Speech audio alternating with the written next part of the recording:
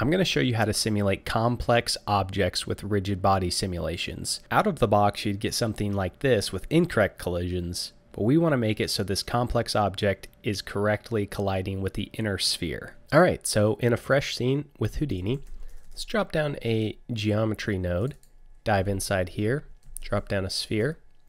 We want to shatter this sphere in a way that makes it so the pieces are concave, meaning they're not going to be convex. Like if I drop down a convex hole, what it does is it creates this algorithm that wraps around the entire shape. And most simulations for RBD simulations, you're going to be working with convex collisions. So what we could do is drop down an RBD material fracture and then drop down an exploded view. And we can see the way that it shatters these pieces. If I were to drop every single one of these into a for loop and then add a convex hole, we see that every single shape here is going to be a nice convex shape, which is ideal for RBD simulations. However, what if we were to, say, drop down a tube right here, and I'm going to just make this a little bit smaller, a little bit higher, put some end caps on it, and then I will also transform it this way and merge the two together. So I'll drop down a merged node. Okay, maybe we will rotate this one more time here and merge that in. So we get this nice, interesting shape. And so what if we were to fracture this sphere with this shape?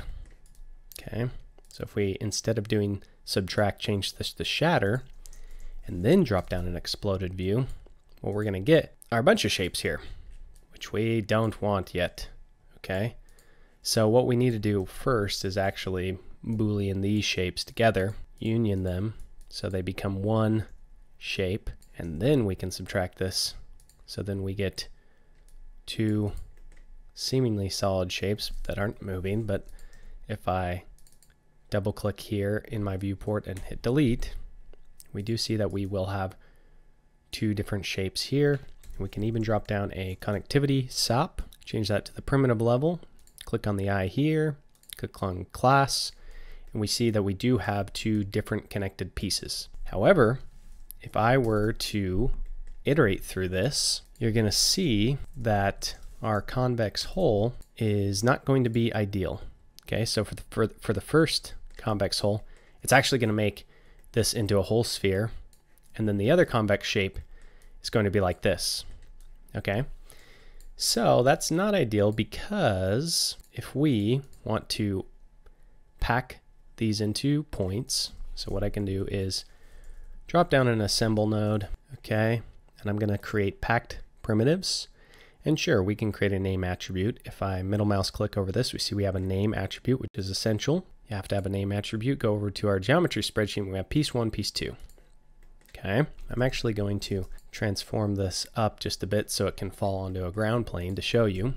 If I drop down a RBD, or I'm just going to make one from scratch, I'm going to put this into a dot network, dive inside here, drop down a rigid body solver, RBD packed object, gravity, oops, and I'm going to merge in a ground plane. Okay, now, so I've got our RBD simulation set up right here, but nothing's happening because we are not taking in any geometry. So I'm going to change this to first context geometry. And if we play the simulation, you see that it's just going to come, they're not going to collide properly.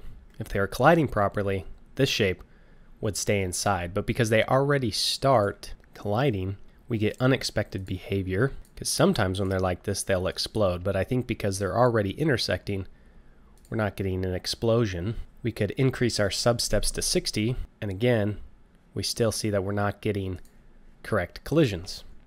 Okay, so how can we fix this problem? We could test changing this to concave objects, maybe turn this display off, but that's insanely slow. I've actually never even used that, and I don't know anyone that does use concave. Who knows, it may even crash my setup right here.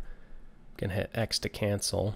Gonna change this back to convex hole. Okay, so we really have to be able to solve this so then our unique our uniquely shaped object can collide properly. So here's what I would do in order to solve that. What we can do is say we had these pieces broken up specifically how we wanted them. Well, before assembling them, or even after assembling them, we create a name attribute, okay? So we could unpack them, and then what we could do is transfer the name attribute. So now we have maybe we don't need to even transfer that name attribute. Now we have our name attribute at the primitive level, and let's just check it out to make sure it was okay. That's good, piece 1, piece 0. So what we could do is attribute rename. We could call this, at the primitive level, we could name this name to parent name. Okay, so now we've created a parent name, and then for each of these parent names, we could just do I'm blanking on the convex, what's it called? Convex decomposition. So what we want to do is change our piece attribute to parent name, and we plug this in here. Okay, so right off the bat, our max concavity is set to 1 meter.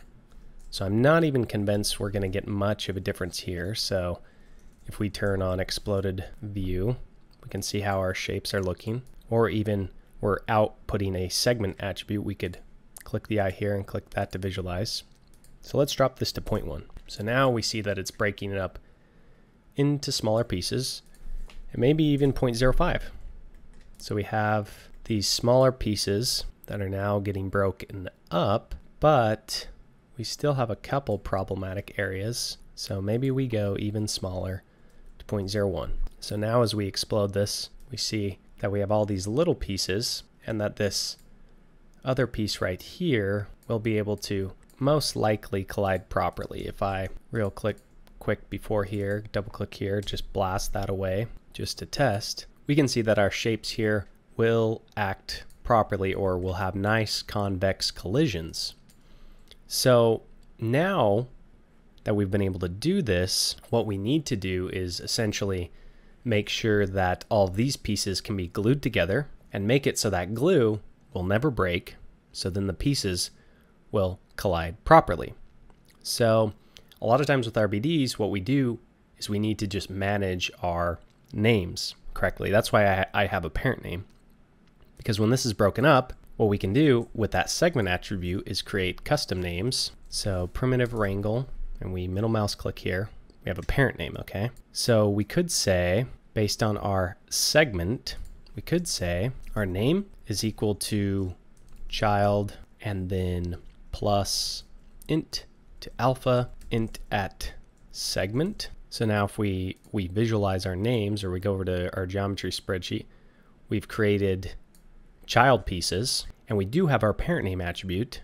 Then now what we could do is just say our name is equal to our string at parent name, plus maybe an underscore to separate it, make it a little bit more readable, plus s at name. So when we do this, we're essentially creating pieces that have unique names now, but they also have a parent name to keep track, or to essentially separate things when we glue things together. Okay, so names are good right there. Now what we want to do is just create some glue for these pieces. So what I'm going to do is drop down a connect adjacent pieces node. I'm going to plug it in here, and we see that it starts to create these lines. And these lines basically are looking for name attributes, or pieces to glue together. Okay, so what we could do is increase our search radius here, maybe make it that big, and maybe we can try different setups here. Maybe I'll do from surface pieces, change our max connections to 5 here. So what's happening is each one of these pieces is trying to connect itself to other pieces. However, this is gluing the whole thing together. So what we could do from here is basically just only glue pieces that have the same parent name. So instead of just gluing these together right here, we could drop down a for loop here and name our, I will delete this channel reference. We'll say our piece reference is parent name. Okay, so let's just make sure this is working, and it's not. Okay, it's recalculated. So if we just do a single pass first, we'll make sure that we are separating. Something's not quite working. me try that again. For each connected piece. So right now it's referencing this class attribute, which we don't necessarily want. So I will just delete this right here, change this to parent name, and see if that works better. Oh, well, we had blasted this here just for the sake of seeing things here. So now we will have two different shapes. And so we can now iterate through here, and let's turn off, or let's just connect these. Let's see the best way to do this. Let's just lower our amount of connections and maybe change our max search points. We don't want tons of connections, just enough to keep the whole shape glued together. Okay, and so it's going to glue those together, and then it's going to do it for the others as well. But we see now that these constraints that are made with a name attribute, if we go over to our names, we can see that they're going to correlate to different pieces. Okay, so what we could do is, even at the point level, just to visualize a little bit better, we could say string splits is equal to, we can do a split function on the name, or resplit. All right, so this function basically is going to take in a string, and it's going to need to be split based on a certain expression. So our expression will be our parent name, and what we could do is honestly just split it by the underscores and then pass in our name. And so then we could visualize this by just saying string at test equals splits 0. That's not working because we have to declare this as an array. Okay, so if we go back to our geometry spreadsheet, we see that we have our test attribute just grabbing that parent name. So what I could do is just click on that to make that a visualizer and turn some of these off. We can go to test, change this to a color, and random from attribute. And that doesn't want to be working right now. Sometimes I don't even quite know. We could try in a new viewport.